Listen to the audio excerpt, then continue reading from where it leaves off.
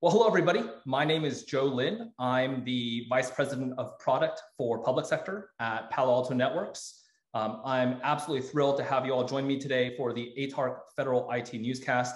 And with me today, as our inaugural guest, is Gerald Caron, who is the Chief Information Officer for the Office of Inspector General at the Department of Health and Human Services. Jerry, thank you so much for joining me on this podcast. Hey, Joe, thanks. Happy to be here. So for our listeners who are not familiar with your role and your role within OIG and within HHS, maybe we can start off a little bit and you can tell me about what it is that you do and also how it is that you got here in your career. Yeah, sure. I like long walks on the beach at the night. No, just kidding. Oh, that's not what you were asking. Yeah, so I am the CIO for the Department of Health and Human Services Office of the Inspector General, as you said. So we are a component of the Department of Health and Human Services. As a result of being the OIG, we wholly run our own network and systems and things like that due to the nature of the mission of an OIG. Therefore, as a Chief Information Officer, responsible for all aspects of IT within the IG organization, modernizing, running the networks and the systems and the services and the endpoints and the help desk and all those wonderful things that come along with all the advantages of being responsible for IT. Got it. It is a busy time these days for CIOs and CISOs just due to the tremendous amounts of IT modernization and transformation, oftentimes being driven from executive levels of government, but also due to just the sheer number of attacks and that all networks seem to be facing these days. Just in the last year, I think, off the top of our heads, we can name multiple nationwide, worldwide attacks against IT networks, both small and large. So I imagine that keeps you extremely busy and running on very little sleep oftentimes. Absolutely. There's never an end, but it keeps me employed. I believe it. As long as I do a good job, hopefully. That also keeps me employed. But yeah, definitely. I mean, the attacks and the things, we rely on technology more and more in our growing, there's more of a drive to technology. There's more of a drive to modernization. And with those, we got to make sure that we also maintain our security and mitigate against those risks. Like you said, that some of those attacks are nation state attacks. Some of them, they're insider.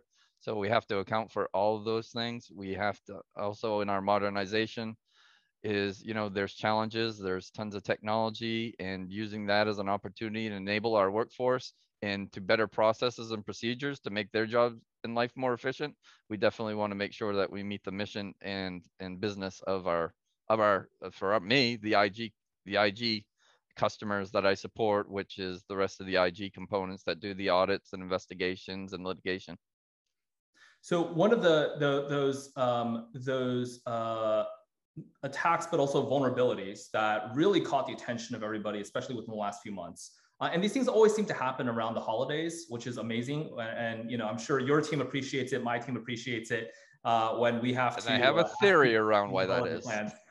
Which begs the question, why the timing? But that's a separate conversation.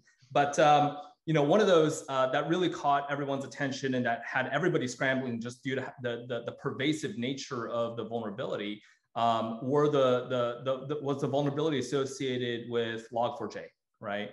And so maybe we can start off and talk a little bit about how you and your team viewed this particular vulnerability, how you guys responded to it. And obviously there was a whole federal government-wide emergency directive associated with that as well. We can get to that in a second, but let's just start there.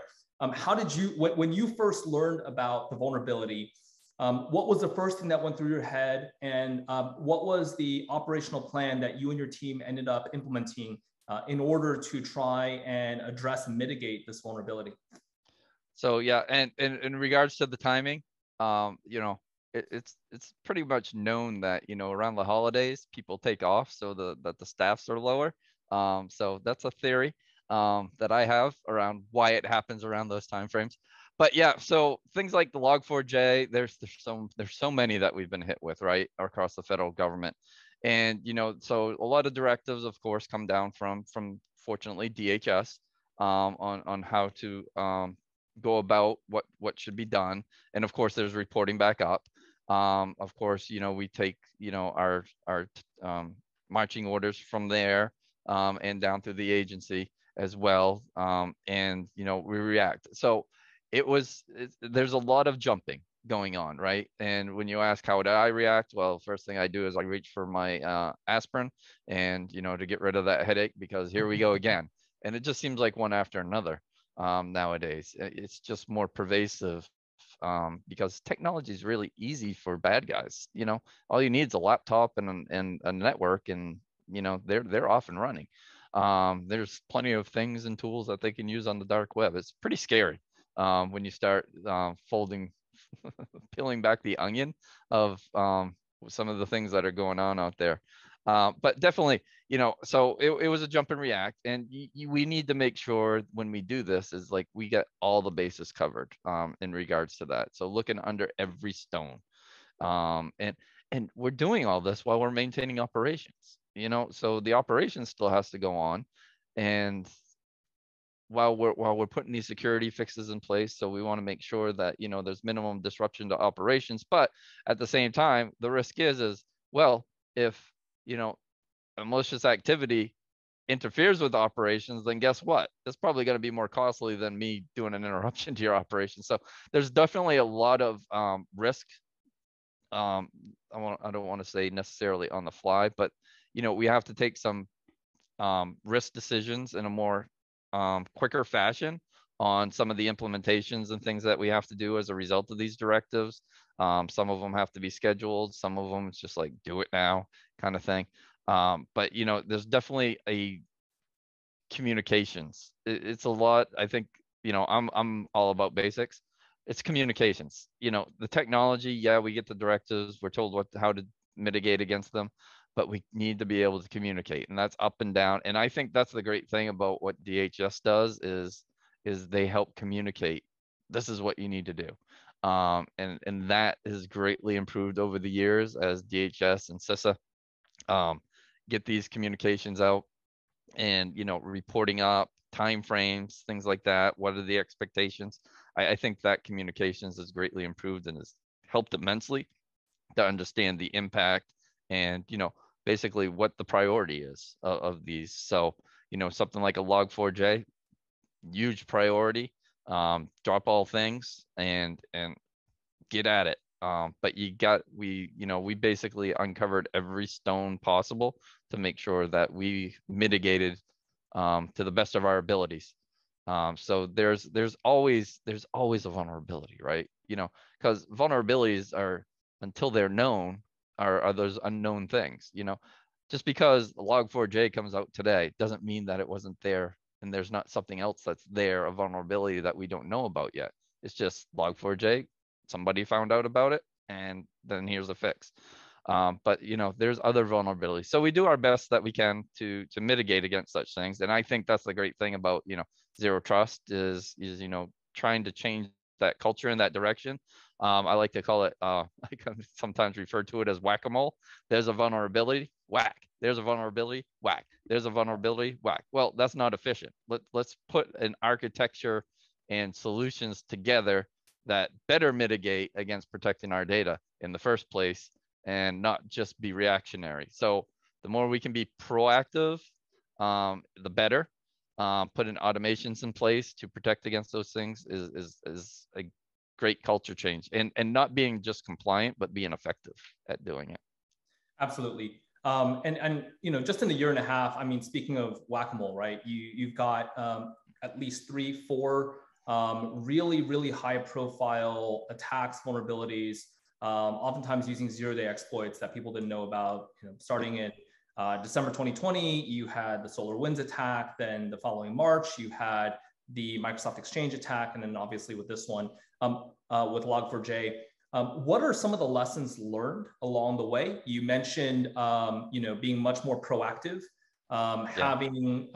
being more aware. But what were some of the lessons that you learned along the way as more and more of these attacks, very, very critical attacks, came out? a critical vulnerabilities came out using zero-day exploits. What were some of the lessons that you learned? Maybe you can unpack that for me a little bit about how you've been able to help at least start the shift for the HHS OIG's office onto a more proactive posture. So yeah, there's a lot of lessons learned.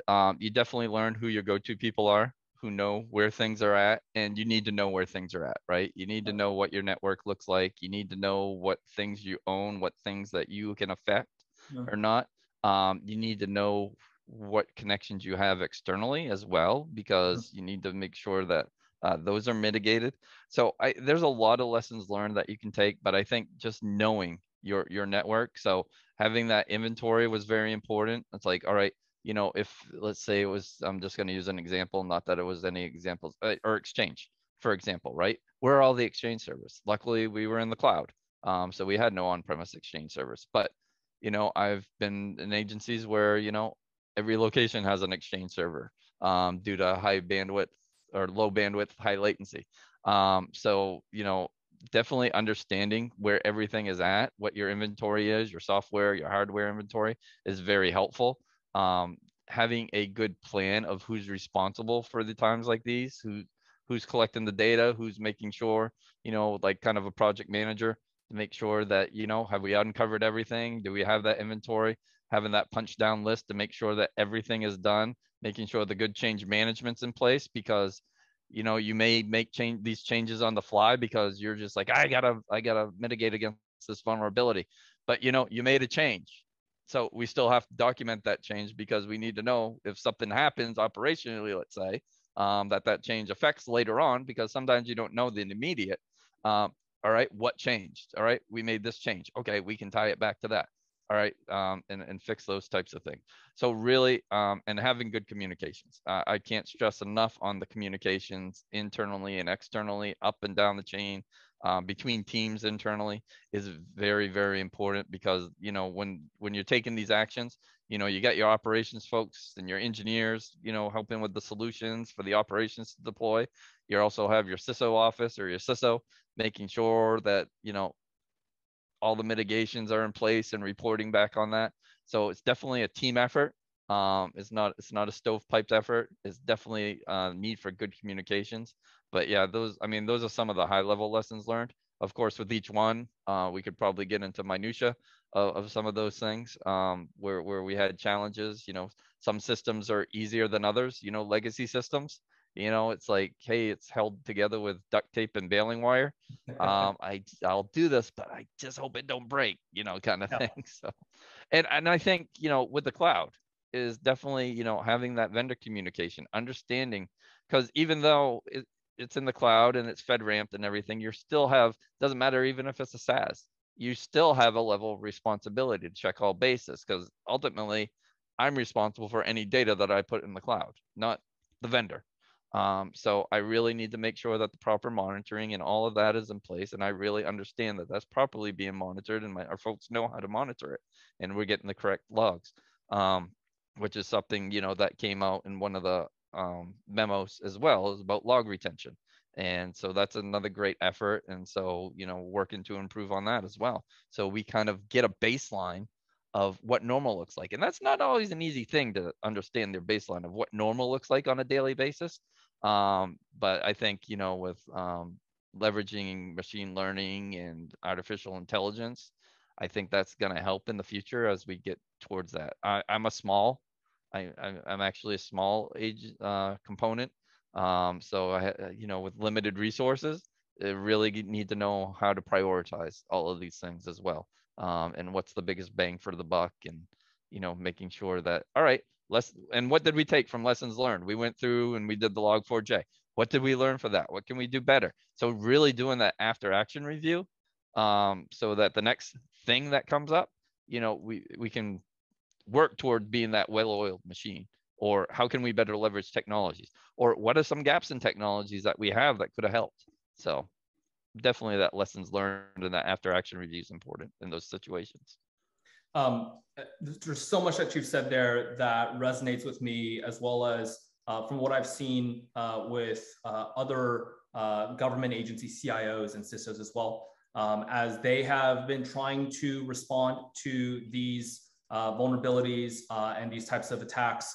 The one thing that you said is, getting yourself on a proactive posture, which starts with being able to have visibility of your network, having comprehensive situational awareness, both in terms of your overall posture, how do you appear on the public internet, what is your attack surface, but also what do you have running inside of your network? What do you have running in third-party cloud? Being able to do that ahead of time and not scrambling to try to answer those questions when attacks happen, I think is absolutely key. So maybe, sorry, go ahead, please. I was just going to add to that. So, we were kind of talking about reacting to a vulnerability, right? And doing that known thing. But of course, you can kind of get in, we can kind of get into the discussion on incident response too, right? So, understanding and utilizing those technologies to better help you and automate, for incident response, because, that's one of the things about zero trust too, which I think we'll be talking about a little bit more in detail. But of course, relying on humans to wait for a red blinky light to say, hey, that doesn't look right. Hey, Joe, what do you think? Yeah. All right. Hey, what should we do? And all that time it's taking, whereas if you had automation, it's like, oh, hey, red blinky light. Oh, all right. It meets this risk threshold. Let's take an action. All right. Mitigated. We believe we've proved that it's mitigated. And then Joe and Jerry can go and look. It's like, all right, what happened? Something happened, some kind of mitigation. All right, let's go back and analyze what the events were. And then, okay, let's put better automation in place now, or better mitigations so that doesn't keep triggering later on and we keep getting that same incident. So, incident response, I think how these vulnerabilities can help us with incident response is important too. You are, on that note, you are in a very unique position, right? Where you, I'm sure, are in constant conversation with other CIOs, both within HHS, but also at other federal agencies. So, everybody is thinking about automation these days, but I think there's still a big question as to how exactly, is there a role for automation in all, SOCs? And I think for some folks, the idea of introducing automation is a little terrifying, right? Yeah. And yet, as you pointed out, I think it's almost a necessity. It's a requirement for any future network operation, for any future security operations center. So what have you seen in terms of the overall response from your community?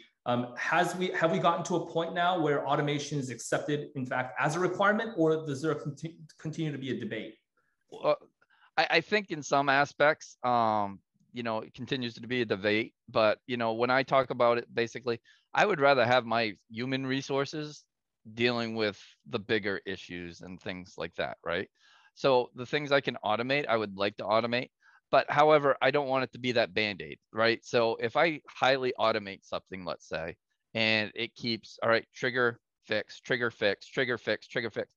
There's something systematically wrong if that trigger keeps going off and I keep fixing it. So I'm Band-Aiding it and I'm masking that. There's a really underlying problem.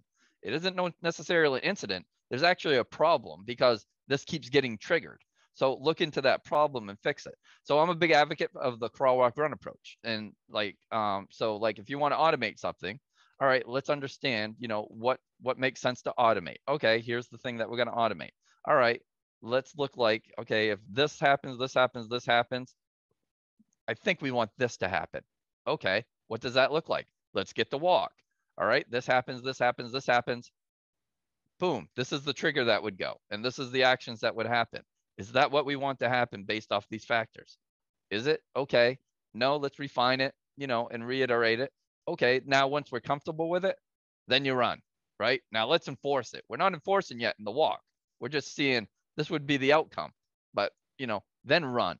So I'm a big advocate of methodically going through that crawl, walk, run, but because I don't want to mask issues or true problems, right? Those are all incidents or events, but you can sometimes mask the true problem. So I want to be able to address those true problems so that trigger doesn't keep going off, because I probably have a bigger problem as a result. So yeah, I'm definitely an advocate for that crawl, walk, run. I think there's certain places that some, and there's some case by case things that some people have some trepidation around it. But it's automate where it makes sense. But of course, being limited with resources, where I can automate where it makes sense. I can get the smart people, like if Joe was on my staff, all right, here's work with this problem. Don't keep dealing with these little whack-a-mole incidents. Focus on the problem or the bigger issues that I can really use my human expertise for. I think that was a recruiting pitch for the HHS OIG SOC, right? Great place. Yeah. No, that was incredibly thoughtful, Jerry. Incredibly thoughtful response. Let's pivot slightly to everyone's favorite topic of the day, which is zero trust. And for folks who are listening who are unfamiliar with why zero trust is such a big deal, Jerry, maybe you can first start off by talking a little bit about how you are thinking about what is zero trust, and also a bit about the OMB memo, the Office of Management and Budget memo that came out that everyone's been talking about, everyone's been thinking about. It's at the top of every CIO's mind, federal CIO's mind, commonly known as M2209.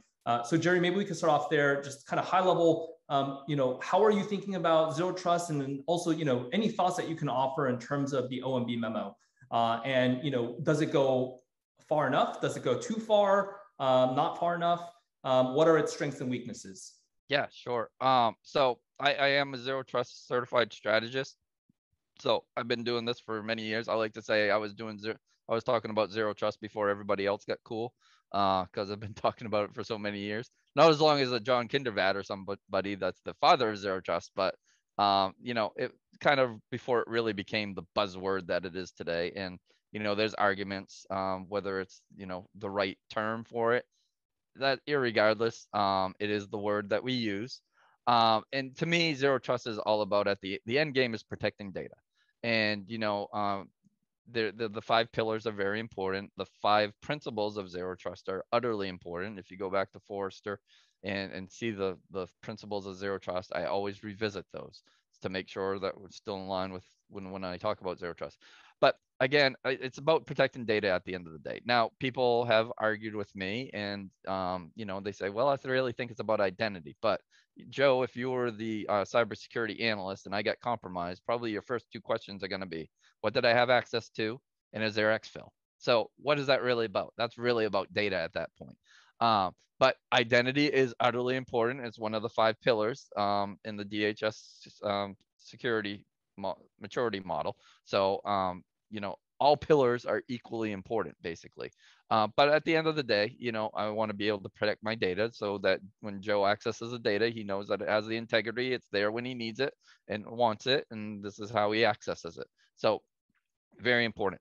So zero trust is not just about identity, though. It's taken in many other factors, and I like to call it, kind of a dynamic risk score, or the better terminology that I think people are trying to settle on is confidence score. So basically, that is, okay, Joe authenticates somehow digitally. I need to be able to prove, and there's different ways that we have to authenticate, right? We have CAC and PIV cards. We still have username and passwords out there. We have multi-factor authentication. Those all have different levels of risk. So how much do I trust each of those? What is that level of risk? I'm probably going to be much lower level of risk for a PIV or a CAC card than it is a username and password. So definitely, there's a factor. And then, what is your target? What data are you trying to access? So you got to determine that, right? So then what kind of devices, how is Joe accessing this information? Is he doing it from a personal device? Is he doing it from a fully managed device? Is he doing it from an on-prem network? Because I have a lot of telemetry on on-prem networks, and I have a lot of telemetry on a fully managed device. BYOD, not so much, or bring your own device. I might be doing managed application services. So different level of risk. And based off all these factors and, conditional access policies from cloud can factor into this. I'm oversimplifying it. But based on this number of factors, all right, Joe wants to access that based off all these factors. Do I let him do that? All right. Yeah. The level of risk is below this threshold. He has full access like he would normally been given. But if you reach a certain threshold, I may only give you read only, because maybe it's a BYOD device and I don't have a tolerance for a BYOD device to have you full access, but I have enough tolerances for you to read. Or, hey, Joe, you are on a personal device that, this manufacturer shall never touch or data, you are off. Another pillar that I didn't mention in that whole thing is I keep reminding people, and I think it doesn't get talked enough. People kind of migrate to devices, is the application pillar. And I advocate, yes, devices are important as well. However, the application in true form, if Joe is accessing data, there's an application that's actually facilitating access to that data. Application needs to sit on a device or live on a device, but the application is actually facilitating access to the data. So security around applications is very important as well. What's the state of that application? And then all these factors add up to that confidence score based off your target valuation. And then what do I or don't I let you do as a result? So as far as, oh, sorry, go ahead. I think this is no. exactly where you're going. But as far as the memo goes. Yeah, so I was actually going to start at the executive order, which says strengthen the nation's cybersecurity, and there's a big aspect of zero trust in there. And I talked about this yesterday as well, and it says strengthen the nation's cybersecurity. And I think, to me, that word means a lot, because my opinion in the federal government, we're kind of compliance focused, right? We have the NIST 853 controls, which is great. And I'm not saying anything bad about compliance. Compliance does have its place. Don't get me wrong. But when you say strengthen, I think of being effective at cybersecurity, not just complying. So complying is, Joe, you have a system, you must provide authentication. Well, Joe, hey, I did username and password. I'm compliant. That's not effective. If anyone thinks username and passwords are effective, we have a problem, because we've seen username and passwords frequently get brute force attacked, and things like that. So definitely, I applaud the EO for saying strengthening, because yes, I definitely agree. We need to strengthen, which, pushes me towards being effective. So as far as the memo, OMB M22-09, another great thing, right? Really helping prioritize zero trust again. So that's the other thing about the EO. It's not just to the IT folks, it's to the agencies. Hey, prioritize this. This is important for the federal government. This is very important, not just making an IT thing. Now, when it comes to the memo, some great things out of that memo. But it will say in the memo, this isn't the be all end all of zero trust. This is a journey. It's a multi-year effort. It's an architecture. It's a framework. There's a bunch of concepts that all have to integrate together and work together.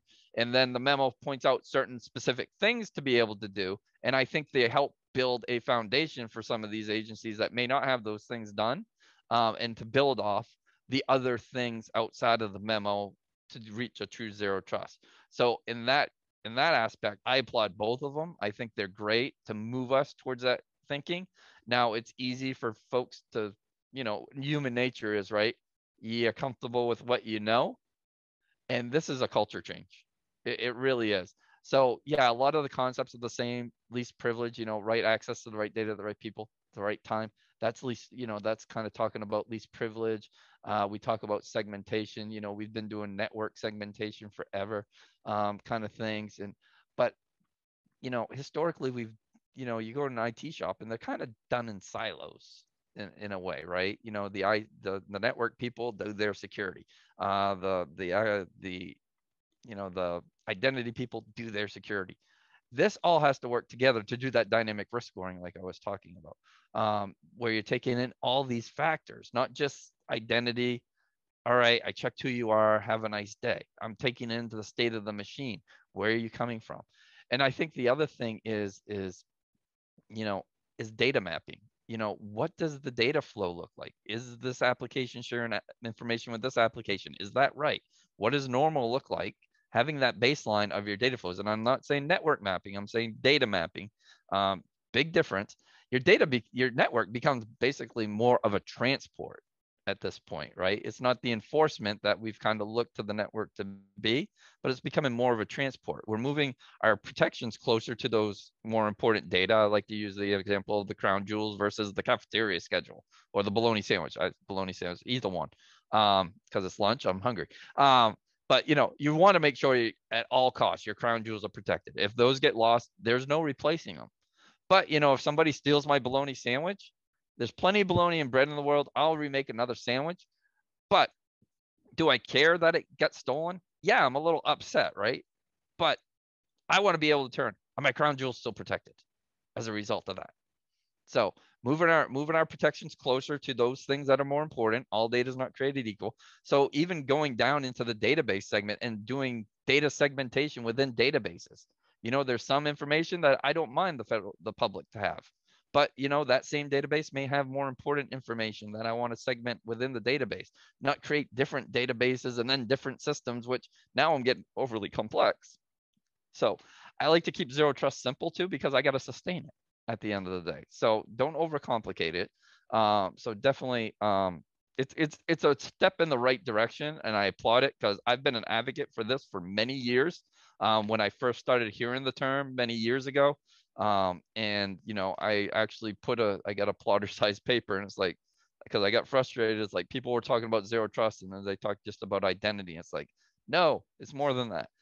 Or yeah, we just segment the network. No, it's more than that. So I got on a plotter size to put on a table. It's like, you want to talk about zero trust, it's got to be everything on here. But you know, the result of the federal government, you know, having an EO, understanding that there's a different need in the way we do cybersecurity, I think they're both of those steps forward are great, in putting us in the right direction. Now we're all going to struggle. We're all in different places with the technology we have, and the journey that it takes to get from here to there. But you know, there's plenty of working groups. I chair the working group at ATARC, for example, which is helping host this today. We have a zero trust working group. We have many government participants. We have about 20 plus in there, as well as we have I think upwards from between 50 and 60 vendors participating and showcasing their solutions based off the use cases we provide them. There's also a lot of other working groups as well that are out there. So we're all on this journey in some form or fashion. I'm a big advocate of just don't make it an IT problem. I'm, you know, enlisting the help of my users. So like if Joe was my user, Joe, what data is important to you on your daily basis? What do you need? How do you work with it? And how do you want to access it? Now, I ask, how do you want to access it? Because I want to take advantage and modernize the way you work at the same time and build that into my zero trust strategy and my zero trust requirements. So, you know, not just how you work, but how do you want to work? So I can build that in and make it more adoptable for my end users. Because yeah, things are going to change for them. And, you know, I have to support their mission. So I got to build those things in. So them definitely I call them becoming part of the team. So I can build those personas and get the understanding so I can support their mission going forward. Oh, that was a lot. Jerry, you've been so generous with your time. Before we wrap up, one last question for you, Sure. which is that if you could be federal CIO or CISO for a day, if you could wave a magic wand or just be king of federal CIO for the day, what would be an additional change that you would like to make to how the federal government thinks about IT, thinks about security? If you could just, you know, wave a magic wand to make that happen. Oh, so many things, so little time. So what the thing that comes top of mind to me is, like I said, I think there's a place for compliance. We have FITARA scorecards. There's the FISMA. There's 853. You know, that we use to apply the controls based off the level of our system. There's a lot of good documents out there. But what I would like to see is a better way, because as we go through zero trust, how do we measure the effectiveness? Not just the compliance, but better be able to actively measure effectiveness of our cybersecurity. How are we going to go about doing that? Now we have pen test teams and we have blue teams in some organizations, or an organization like me, I have to probably contract it out because I don't have a dedicated team like some of the bigger agencies. That's resource intensive. And, you know, it's a snapshot in time still.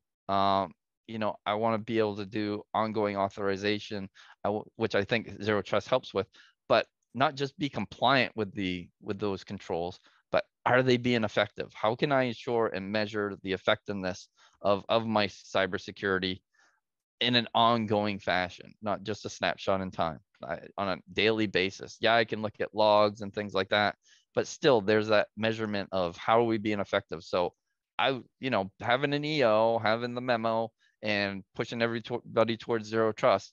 How do we measure that effectiveness of how people are doing?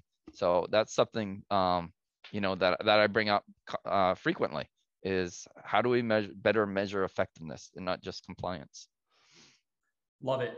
Well, Jerry, thank you so much for your time today. And thank you all so much for listening in. Again, this is the ATARC Federal IT Newscast, keeping US federal agencies ahead of the latest vulnerabilities. I want to thank you all for joining me, and stay tuned for the next episode. Have a great day, everybody.